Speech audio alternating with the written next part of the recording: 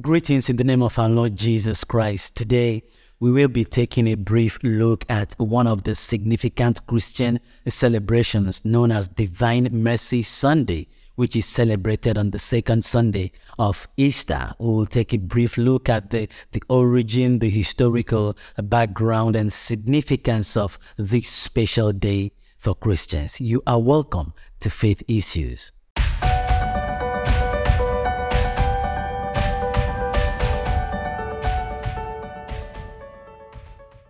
The origin of Divine Mercy Sunday can be traced back to the early 20th century when a Polish nun, Saint Faustina Kowalska, claimed to have visions of Jesus. Faustina, who later became a saint, recorded these visions in her diary, which revealed Jesus' message of mercy and love for humanity.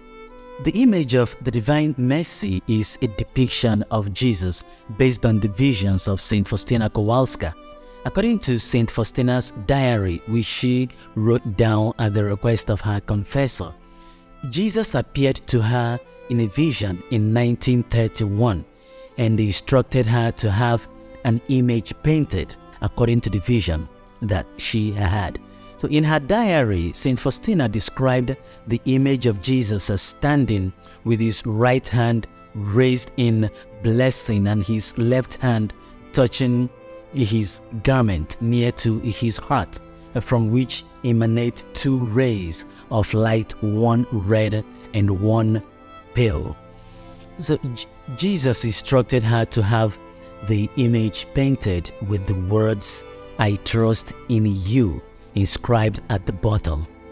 Since she was not an artist herself, Faustina sought the help of a local artist. So she met a guy called Eugene Kazimierowski to help with this image, but it didn't work out. She had difficulty finding an artist who could capture the image as she had seen it in her vision.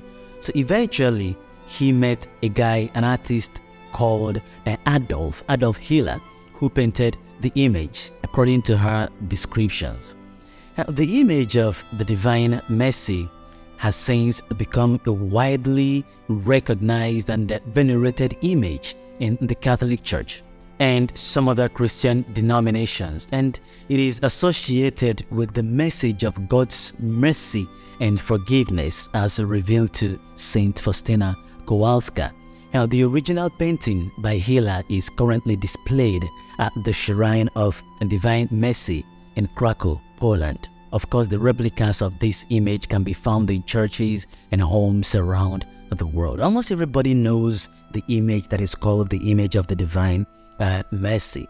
Now, in 2000, Saint Faustina was canonized by Pope John Paul II, who also designated today, the second Sunday of Easter, as Divine Mercy Sunday.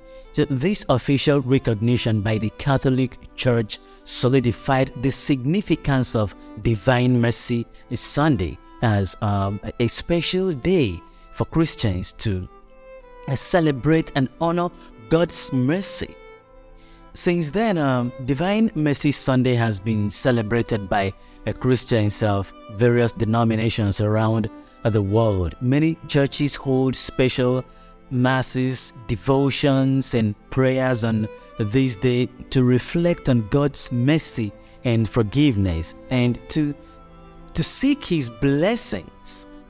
A Divine Mercy Sunday holds great significance for Christians because it emphasizes the infinite mercy of God as revealed to Faustina.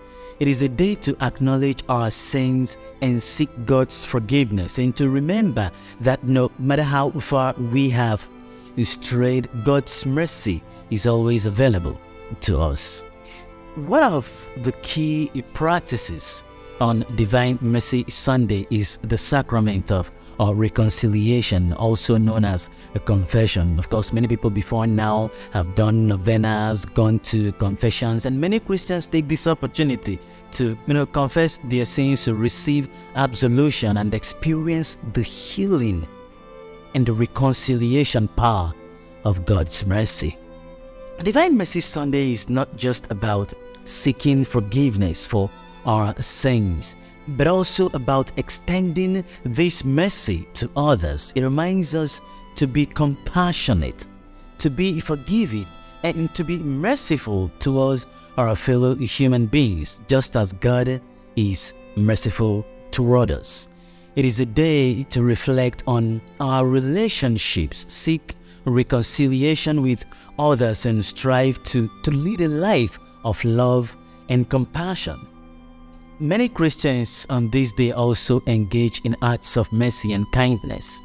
And of course, all of us are called upon to live out this mercy in our everyday lives, in our dealings with people, in our workplaces, in our businesses, in our families, and whatever we do, wherever we may find ourselves. Let us reflect that merciful heart of God. And that's the point. We receive mercy to show mercy, and blessed are the merciful, for they shall receive mercy. And when they receive mercy, of course, they should pay it forward. Thank you so much for listening to the end. May you have a blessed Sunday. God bless you.